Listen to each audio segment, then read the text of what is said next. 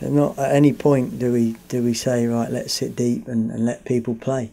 Like I say, sometimes you have to respect that they got into good little pockets, they kept the ball moving. But if you look at the first half, probably, I'm not sure of the statistics, but although possession we was down, opportunities were probably even. And obviously the fans were disappointed at half time. We tried to give it an injection of energy, because that was what was lacking for me today, that injection of energy and the bite to get up and get close to somebody. And it gives me a very simple team selection process for the next game, because minimum we need the bite in midfield.